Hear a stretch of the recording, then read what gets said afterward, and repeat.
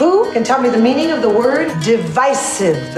Annoying? Tending to cause disagreement or hostility between people. How many words did you look up? Like 100? 7,346. Emmett Charles is our regional debate champion.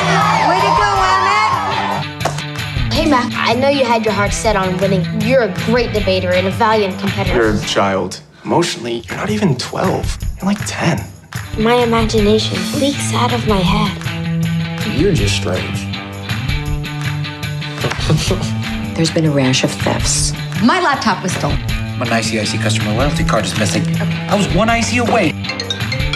Would you like to silence your cell phone, Luke? It's not mine. I found it.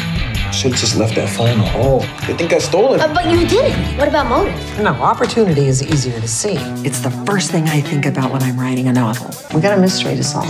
Weedy and Billy run interference. Mary, you'll be in the getaway car. All right, this is it. Let's go. I'm out alone at night with kids who are not my own, sending them into a party where there's alcohol and no adult supervision. Tanya. Who's Tanya? Emmett's crush. No, don't listen to her. She's just my friend.